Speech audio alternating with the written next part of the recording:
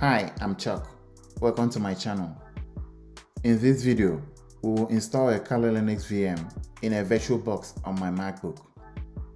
We are going to use a VBOX and VDI files for the installation. This is one of multiple ways of installing Kali Linux VM, but is the fastest and easiest way to do it. As you may already know, Kali comes preloaded with many security tools for ethical hacking and digital forensics. After installing Kali, the next goal is to use Kali VM to carry out some ethical hacking demos in some subsequent videos. Depending on the tools you plan to run on your Kali Linux VM, the minimum systems requirements and other items we need for the installation are displayed on the screen. We need to have installed VirtualBox on the MacBook in order to install Kali Linux VM on the VirtualBox. In case you haven't installed VirtualBox, I have another video for installation of VirtualBox on MacBook. Check it out if you need to. I will add a link to the description section. Before we dive right in, please take a moment to subscribe, like and share this video. Let's get started. I will pull up my browser and go to kali.org. On the home page, click on the download link to go to the download page. There are multiple options here, but we are interested in virtual machines. So I will click on virtual machines. I am using a 64-bit device, so let's stay on the 64-bit tab and then click on VirtualBox to download the image. It's a zip file. Let's wait for the download to complete. The zip file is now fully downloaded. So I will minimize the browser and navigate to the location where Kali file was downloaded to and double click on this .7z file to extract its content. Let's give it a moment to complete the extraction. Once done, you will see two files in the extracted folder, .vbox and .vdi files. We need to add the VDI file to VirtualBox using VBOX file. I will show you how to do it. So, I will launch my VirtualBox. Like I mentioned earlier, if you haven't installed VirtualBox, follow the link in the description to install VirtualBox Hypervisor and then return here. To install Kali Linux VM, I will click on the Tools section of the VirtualBox Manager on the top left corner and then click the Add button. I will navigate to the MacBook location where the VBOX and VDI files were extracted to. For me, they are in the download folder.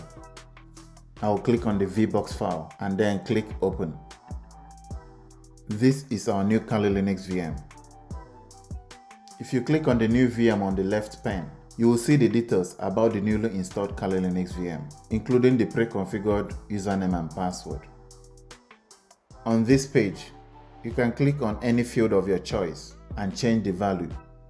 For example, I'll click on General and make the name shorter, and click OK to save the change. The Kali Linux VM is now ready to be powered on. Again, I will make sure that the newly installed Kali Linux VM is selected on the left pane, and I will click on the Start button. Kali VM is booting up. I will minimize the VirtualBox and adjust this. We are at the login screen. The default username is Kali and default password is Kali, all lowercase. So I will log in using Kali. We are in. The installation looks good. I'll click here to go full screen. I'll select Switch.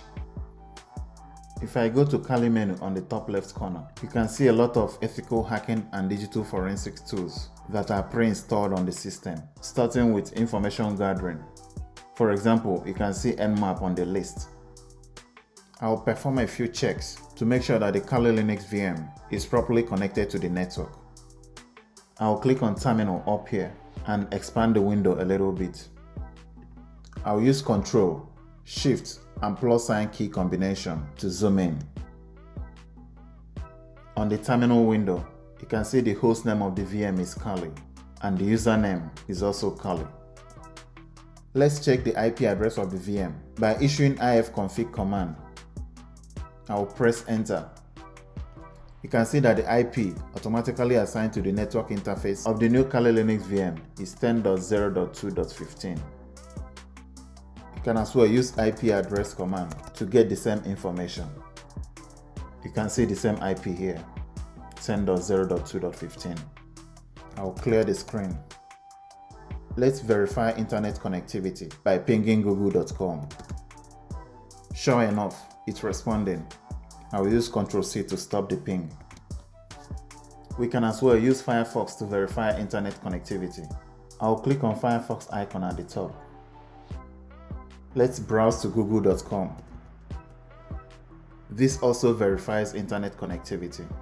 I'll close the window and also close the terminal. So, the Kali Linux VM is now ready for use.